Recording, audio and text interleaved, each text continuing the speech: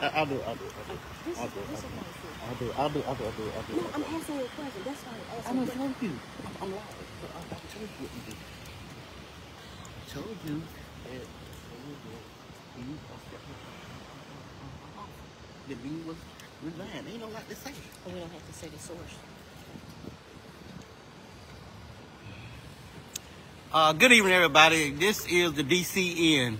I am down here at the Rocky Mount Municipality, the Frederick E. Turnage Municipal Building, the city of Rocky Mount. As we arrived for the 2 o'clock meeting, first of all, WHIG TV told me the meeting had been canceled. Then as I was walking in the door, an employee said that he accepted the offer from the council that the meeting has been canceled. It's on the door. The meeting has been canceled. So, from what I understand, the city manager has accepted an offer and has resigned. I don't know when. I don't know when it goes into effect. I don't know if it's immediately or it's a time frame.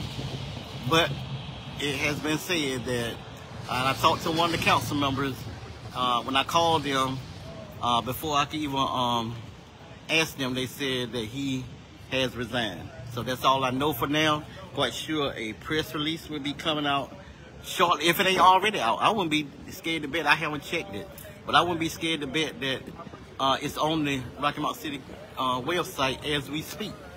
So I will check. So again, breaking news: Rocky Mount City Manager Keith Rogers Jr. I was told that he has accepted resignation as city manager. So as soon as I find out more information, I will report back. And in the meantime, I'm going to the city web page to see have they already posted. This has been DCN Smoke down at the Rocky Mount City Municipality.